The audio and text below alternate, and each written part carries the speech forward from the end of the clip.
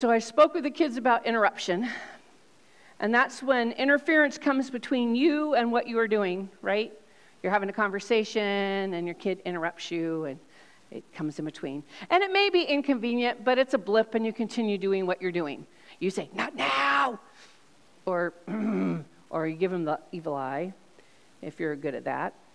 And I want to switch gears a little bit and talk about divine disruption, which is a little bit different than interruption. The word disruption is used when that interference comes but changes things.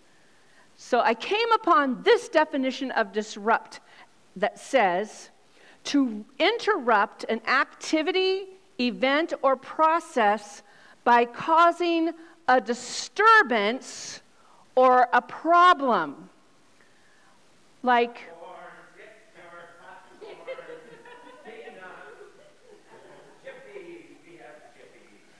Mark, what are you doing?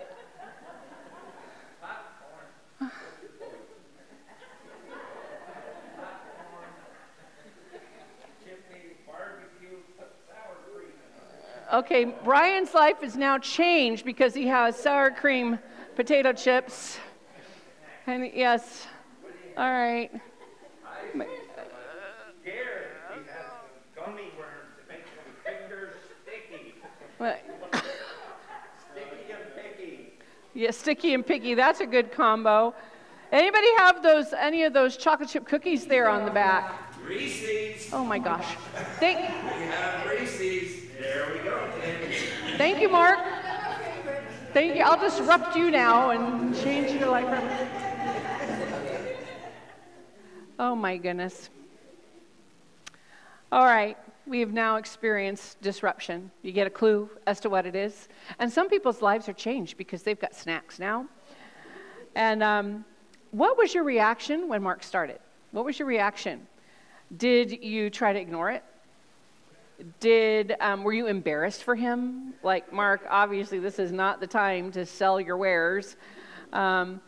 Nobody hopped up to try and do the right thing in the situation. You're very slow to receive the gift he was offering. Did you remain unmoved? Obviously, Karen arranged this. She's up to her old tricks. Whatever. So it's a good question, though, for us to carry through this sermon today. What is our response when Jesus disrupts what we're doing? We are about to read a passage from John 2, 13 through 22, in which Jesus causes a disruption that was meant to stir up awareness and change things. It also led to his first encounter with the Jewish rulers and shaped the trajectory of his interaction with them for the rest of his life. And we must remember that John tells us about the things Jesus did that reveal that he is the Son of God, the Messiah, who came in power and authority. His authority included the right to disrupt the good people of Jerusalem from their regular tasks and help them to consider what they are doing and why they are doing it. Jesus has that same authority over us and our lives today. Are we paying attention? Do you see the disruptions in your life as annoyances or as an invitation from God to look at what he's doing and try to partner with him? John had Old Testament prophecies about Christ in mind as he wrote his gospel and was seeing how Jesus fulfilled them. And maybe here he had Malachi 3, 1 through 4 in view, which says, "Look, I'm sending my messenger, and he will prepare the way before me. Then the Lord you are seeking will suddenly come to his temple. The messenger of the covenant, whom you look for so eagerly, is surely coming, says the Lord of heaven's armies. But who will be able to endure it when he comes? Who will be able to stand and face him when he appears? For he will be like a blazing fire that refines metal, or like a strong soap that bleaches clothes. He will sit like a refiner of silver, burning away the dross. He will purify the Levites, refining them like gold and silver, so that they may once again offer acceptable sacrifices to the Lord. Then once more the Lord will accept the offerings brought to him by the people of Judah and Jerusalem, as he did in the past." Woo. Even reading that right now, I got a whole new view. So keep Malachi's words in mind as you hear the gospel read. And my brain can't help but hear a bass singing from the Messiah. For he is like a refiner's fire. Anybody else go there? Just me. Okay. It's one of my favorite arias from the Messiah. So this is John 2, 13 through 22. It was nearly time for the Jewish Passover celebration, so Jesus went to Jerusalem.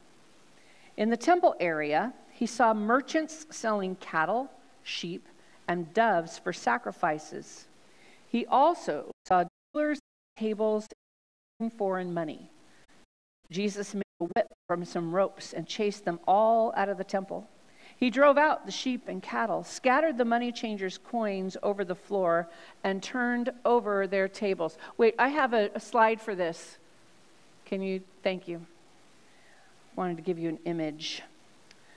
Then going over to the people who sold doves, he told them, "Get these things out of here. Stop turning my Father's house into a marketplace." Then his disciples remembered this prophecy from the scriptures. Passion from God's house will consume me.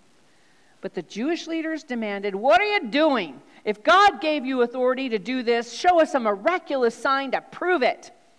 "All right," Jesus replied. "Destroy this temple, and in 3 days I will raise it up." "What?" they exclaimed. "It has taken 46 years to build this temple, and you can rebuild it in 3 days?" But when Jesus said this temple, he meant his own body. After he was raised from the dead, his disciples remembered he had said this, and they believed both the scriptures and what Jesus had said. I have another slide. Thank you. More pictures of Jesus cleansing the temple. So Jesus going to Jerusalem for Passover was a regular thing he did. He may have done it every year of his life. We don't know because we don't have those writings. But it's quite possible that he went every year. And all we really see in the other Gospels is his last trip, that he celebrated the Passover in Jerusalem and then did the Last Supper, and that was it. But we don't know. But in the Gospel of John, he attends Passover 3 times. So it was a regular thing. And he had probably seen the same scenario in the temple all his life growing up. There they were, selling and trading. But this time he could act. His season of revealing who he was had begun with the miracle at the wedding in Cana.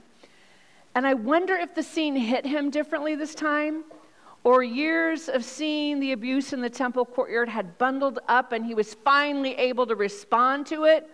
Whatever the case, he disrupted what was going on. Jesus wasn't the only one who had come for the Passover, by the way. It is said that there may have been over 2.4 million Jews in any given year who would come to celebrate the Passover. Like many of us went for the once-in-a-lifetime experience to see a clouded over eclipse. You know, millions went to Syracuse area and saw diddly squat. But anyway, never mind. There's another one in 20-some years. And the Jews were scattered all throughout a variety of nations. So for them to come was a big deal. And when they came, they brought their local coinage, which was all right to spend in the marketplace outside the temple. But if you were going to do your temple tax, which was required, if you were going to sacrifice, you had to pay a temple tax, it had to be in temple coinage. Had to be a specific amount, a specific coin. I couldn't think, denomination, no. What do you call that when you exchange your money? Thank you. Thank you. Oh my gosh, currency. So anyway, so they had to do that. So when they came, they brought their local coinage, their currency, and they had to exchange it. And you had to pay with the Jewish coins. So ergo, money changers. Now, it would have been okay if the money changers were just exchanging the coins for what was needed. But just like we have today, there was a usage fee, right? Oh, do you get so sick of that? you can use your credit card to pay this, but we're going to charge you 3% more to use that, even though it would be much more convenient than you writing this check and whatever. Anyway, so therefore, money changing had become a lucrative business for those who were participating in it. And it no longer was a process of filling a need. It was about making a profit. The animals for sale inside the temple walls were also an opportunity for price gouging and extortion. How many of us, be honest, how many of us have smuggled food into a theater because it was cheaper? Come on. Or healthier, or whatever. Yes, 2 hands.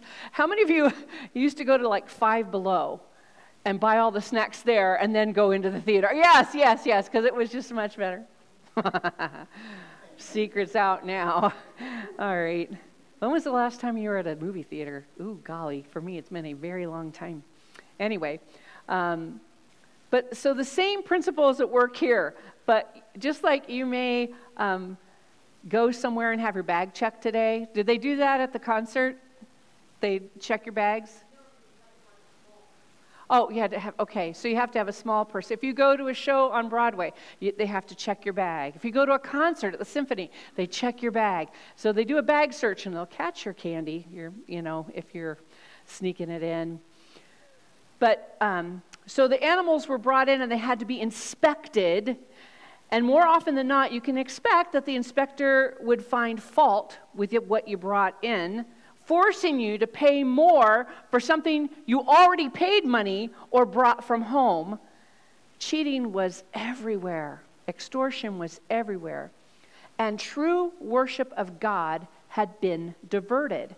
The attention had shifted from a heart of worship to having the right animal, the right coinage.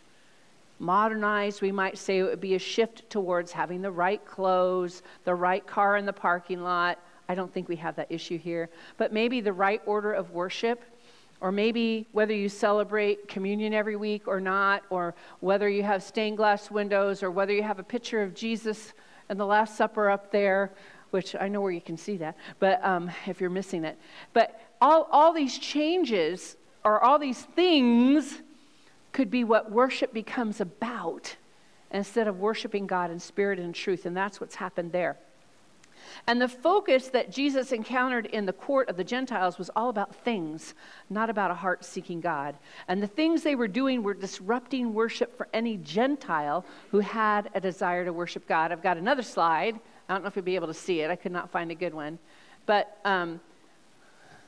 this area here, this wide area, is the Gentile court. That's where it's a great place for a farmer's market. And that's where they were set up. Oh, we'll just take this place and do a farmer's market. Strawberries. That's what they were doing. The Gentile court is big, lots of space. It makes me wonder if that's how many Gentiles came to worship. They could fill that up. It was much larger than where the Jews could go in. Isn't that interesting? Anyway, but if things were being bought and sold in there, it would interfere with anyone who was trying to worship God. What if we'd been praying and Mark started his ruckus? You'd been a little bit more irritated, right? You don't care if I get interrupted. But, if you're at prayer, being with Jesus, and somebody interrupts, it's annoying. We don't like it. It really is annoying. The question we might want to ponder is one we've asked here before, but it bears revisiting. William Barclay asked in his commentary, is there anything in our practice as a congregation that keeps people away from being welcomed to encounter God here? That's different from being welcomed in the doors. And I bet for some, offering coffee is a wall. We're gonna have some barriers, Allowing coffee in the sanctuary is a barrier. Not having communion every week is a barrier. For some, if we had communion every week, it would be a barrier. Do you get what I'm saying? But how are there ways that we consciously or subconsciously put a wall up for people that can't be surpassed. And we're also particular about what we like and don't like that can't make everybody happy. But there's a difference between that and putting up a barrier. You guys really are one of the most friendly churches in America. You know, everybody says that, but you guys actually are that. So that's not it. But is there any air of exclusiveness? Do we use Christianese? I really appreciate Brian's definition of what discipleship is, definitions of discipleship are, because I think it's putting it in terms we can all understand. Are you getting that? Are you catching on that we want to create this discipleship culture? So it's important that we understand what that is and what it looks like. And it's invitational. Is there any tendency in us to make ourselves into a closed club? I think when we did our transformation cohort, Paul Borden asked us this question. Who do you exist for? Do you exist for the people inside the church or the people outside the church? And we want to be for the outside people. And if we had a grade card and how we were doing it would be hard. Gary and I were having this conversation last night that, you know, we don't all serve at Taco, but some of you do. We don't all visit at the nursing home, but some of you do. We don't all work at the Dandy and greet people with a friendly face, and I hope you didn't steal those snacks off the shelf, Mark. But we don't all do the same thing, but prayerfully we are blooming where we're planted and we're serving where we are. It might be in your role as school faculty. It might be in your role as a student. Do you serve your teachers? Maggie, which might be your mom as well, so that's hard. But anyway, you know, who do we serve and how are we welcoming? I think I got off track. I don't even know where we are. Do we do anything to keep out anyone seeking to connect with God? That's the bottom line. And if there is any attitude in our heart that works toward that end, let us confess it and leave it behind. Let us be on the same page as Jesus, that all are welcome to seek and find him alongside us. That's what we want to be about. What were the disciples doing while all of this was being acted out? Where do you imagine them standing? What do you imagine them doing while Jesus is making a whip, and going around slashing at people and tables and kicking them over? Woo! That's exciting. I could have had Mark do that. That would have been fun. I'm going to push over the communion table. Yeah. I wouldn't be able to walk for a week if I did that. But what were the disciples doing while all of this is going on? Where would you have been? How would you have responded? Would you have been a little embarrassed? Lord, calm down, Jesus. It's okay. It's been going on for forever. Take a breath. Would you have thought Jesus was overreacting? Would you have tried to stay his hand? We know that they were paying attention, and that scripture came to mind when all was said and done. The words, "Passion for God's house will consume me," came from Psalm 69:9.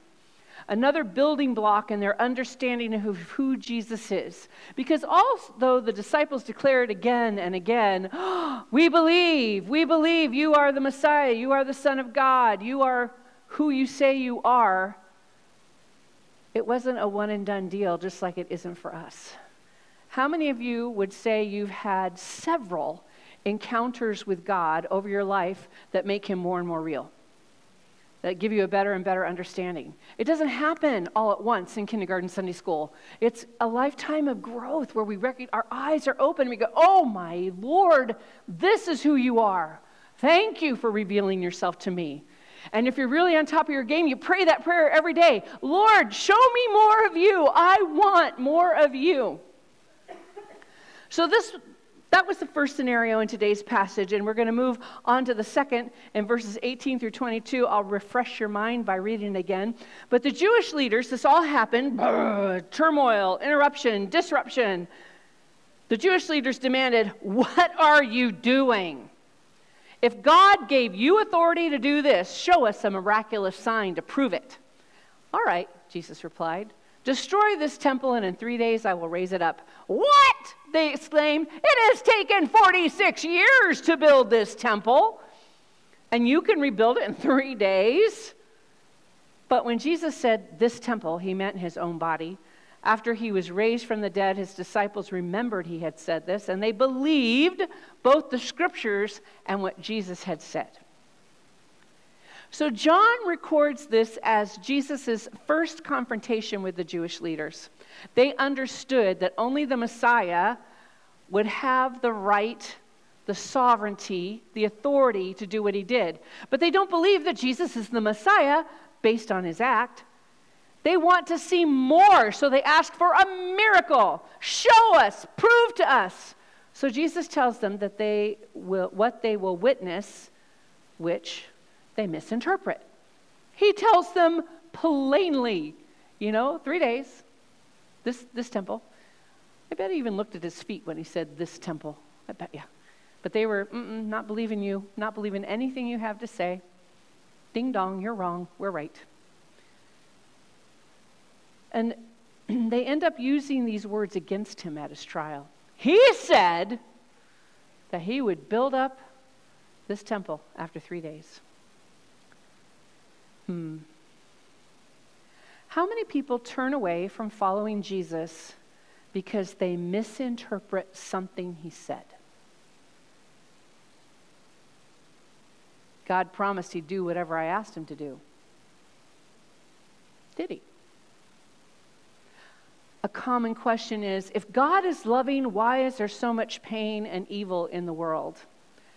That's a question based on a misunderstanding of God's love.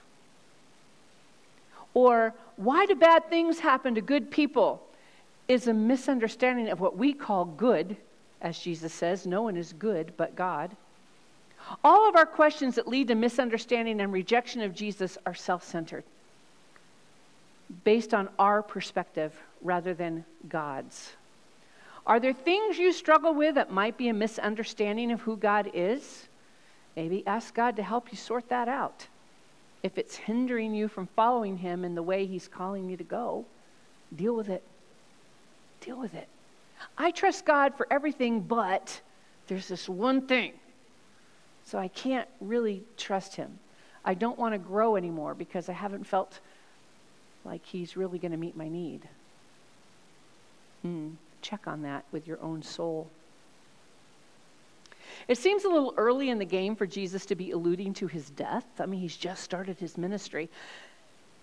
But he has been thinking about that event for all of eternity, right? He knew he was coming. He knew he was going to be the sacrifice for our sins. So in God's sense of time, I'm sure it's right on schedule. It pulls my thoughts back to the conversation Jesus had with his mother about that first miracle where he said, "My time has not yet come." That miracle marked a turning point from which there was no return. That was a divine disruption in Jesus' life.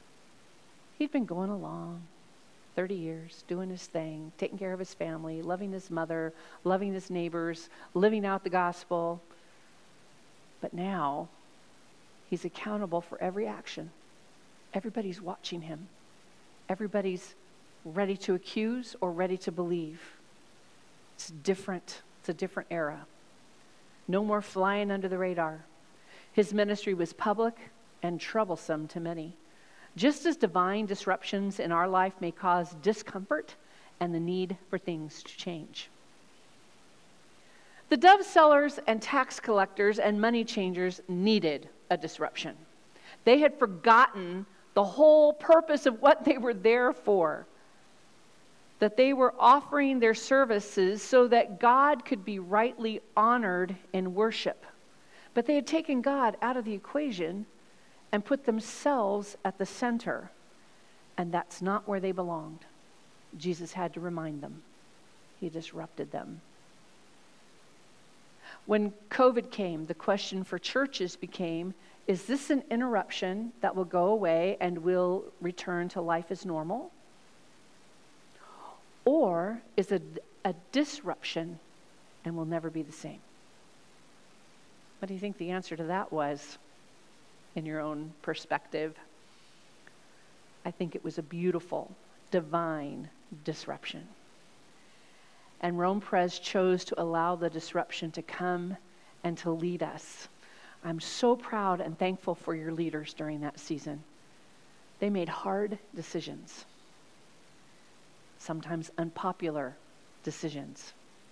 I'm so grateful for God calling Ryan. I'm glad he's not here today because it would just go to his head. But calling Ryan to help us with tech before we really had tech going, and that him being here enabled us to start having a team. And now we've got Jeremy and Brad and Eliana. I just love it. And it's growing. And we're not going to ever probably get a big giant LED screen up here where everything's broadcast. That's just not our thing. It's enough. What we've got is enough. And there might be other stuff down the road. I don't know. I don't know what God's doing. But I'm so grateful for Ryan stepping in and taking the lead on that and building a team.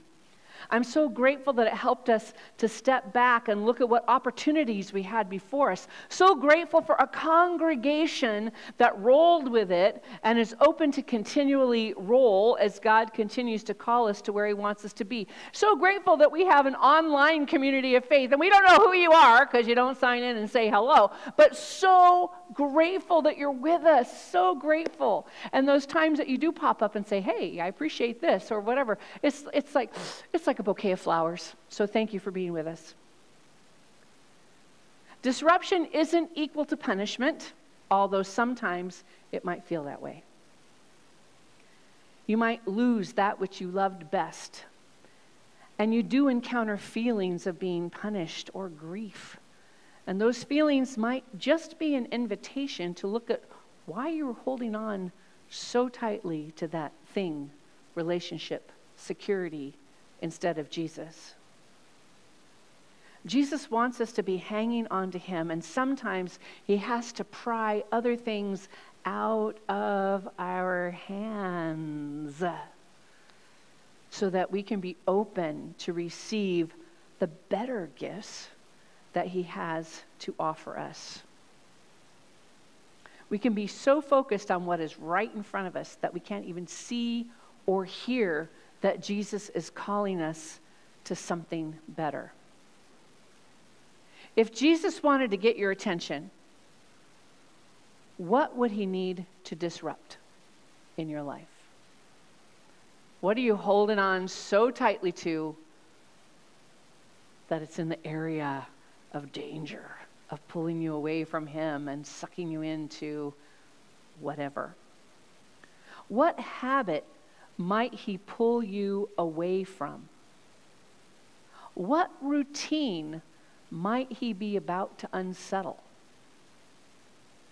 Which direction that you're going might He block to get you to turn around and go towards Him? Take those kinds of questions to Jesus for a moment. Ask Him simply, where do you want to disrupt my life? We'll just have some silence before we go to corporate prayer.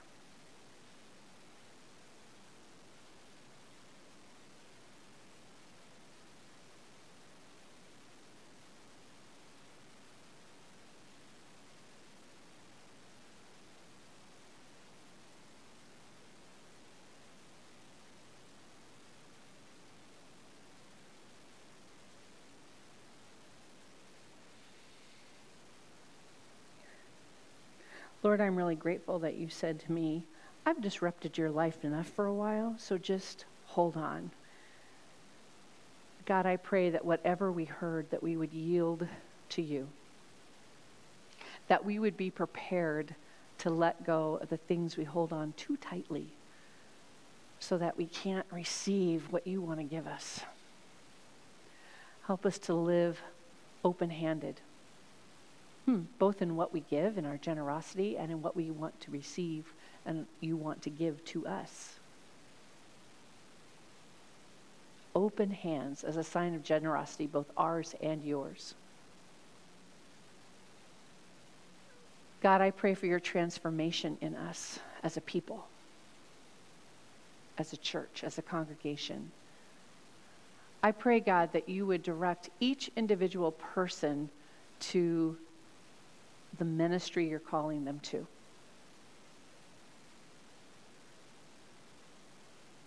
Show us what you're doing and where you want us to jump in and participate with you. Lord God, I want to lift up to you this morning our friend Ruth Carrington, who's in the hospital with some serious stuff going on. I pray, God, that you would bring healing through the medication they're giving her. I pray, God, that you would bring healing to her spirit and her mind, that you would bring peace to her body and her soul.